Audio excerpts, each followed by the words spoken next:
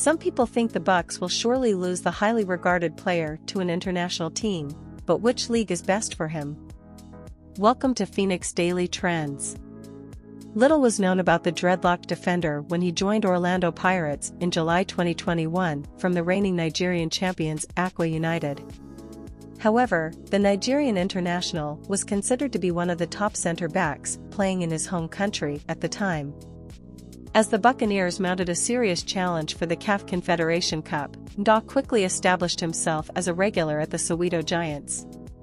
The team finished as runners-up, and the lanky defender had shown why he is regarded as being of high quality in his home country. The man known as Van Ndah, whose passing skills have been compared to those of Liverpool star Virgil van Dijk, failed to achieve club success at Pirates. The Buccaneers' performance in the Premier Soccer League was inconsistent at times, and they disappointingly finished 6th overall, missing out on a top 3 finish. Van Ndah and his Bucks teammates experienced no joy in cup competitions either because the Soweto Giants were disqualified from the MTN 8 and Nedbank Cup. Any rumors about transfers? After an outstanding first season with the Buccaneers, there are currently no reports or rumors suggesting that Ndah might leave the team. Van Ndah joined the 1995 African champions from Aqua on a 3-year deal, and his current deal with Bucks runs through June 2024.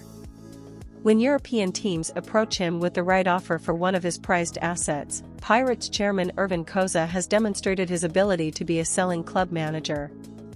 In the past 9 years, the Buccaneers have sold players to European teams including Andal Jolly, Edwin Jaima, Kermit Erasmus, and Lyle Foster.